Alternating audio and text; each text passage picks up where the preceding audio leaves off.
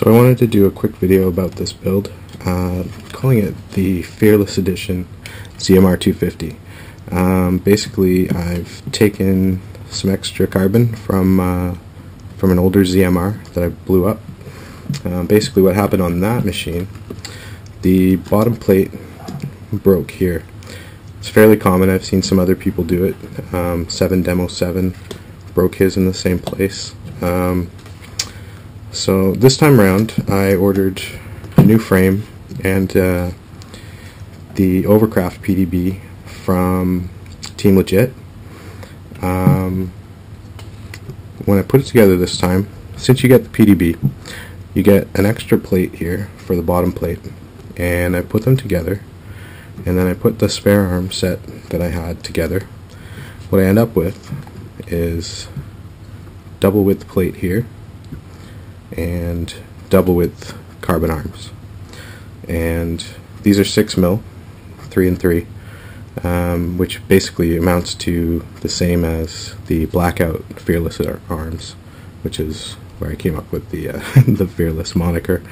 But anyway, so this build obviously not quite finished yet, so I'm not sure how it's going to fly. It added about 25 grams in the carbon, and then about another almost 20 grams with this PDB.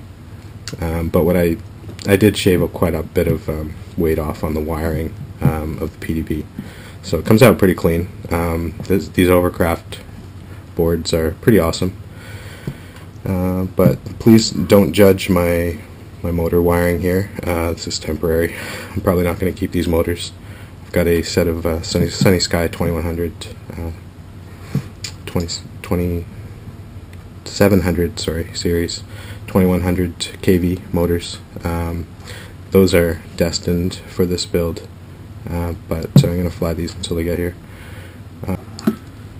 So if you're building one of these, already great resources. I didn't want to do a build video.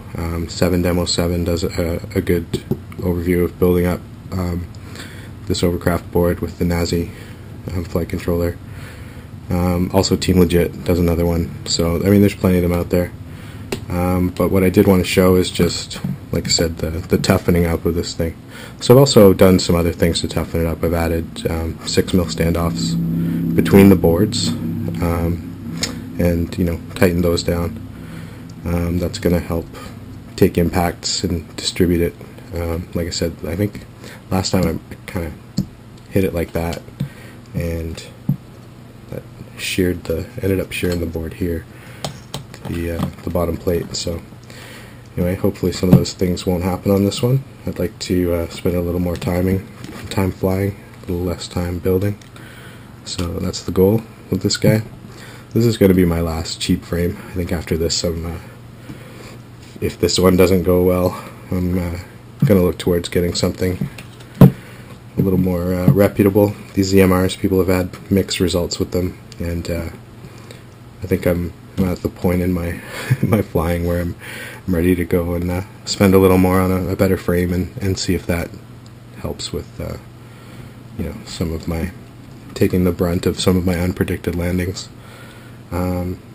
Anyway, I hope that gives some people some ideas. I mean, these extra arms are $10 a pair, if that, on Banggood and on eBay. And like I said, if you order this set with the PDB, you get an extra plate here anyway. But you can order these in sets of 2 on Banggood also for like $15 or something. So, and those are Canadian prices. So anyway, not too bad to toughen this thing up. I think it'll be worth it. Let's see how it crashes.